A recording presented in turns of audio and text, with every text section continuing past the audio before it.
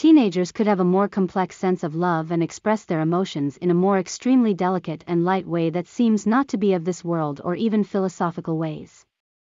For example, they might say things like, "Love is when you can be yourself with someone and they still accept you," or "Love is when you care about someone's happiness more than your own."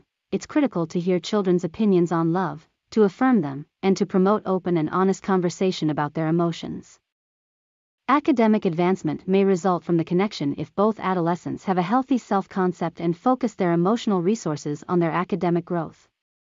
According to Furman and Schaefer, 2003, the nature of the relationship and the partner have an impact on how romantic behavior affects teenagers. The majority of teenagers cannot effectively balance the relationship between conduct and academic investment when their minds are young, and the impact on the academic development of adolescents cannot be ignored.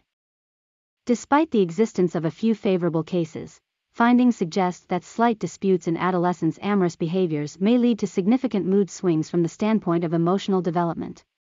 Such a relationship also requires a lot of attention and mental effort. It can end up being the main cause of unfavorable feelings. Teenagers may experience unpleasant emotions as a result of frequent breakups because of the transient nature of their romantic relationships. On the other hand, maintaining a love relationship between teens calls for a number of tries in terms of interpersonal skills.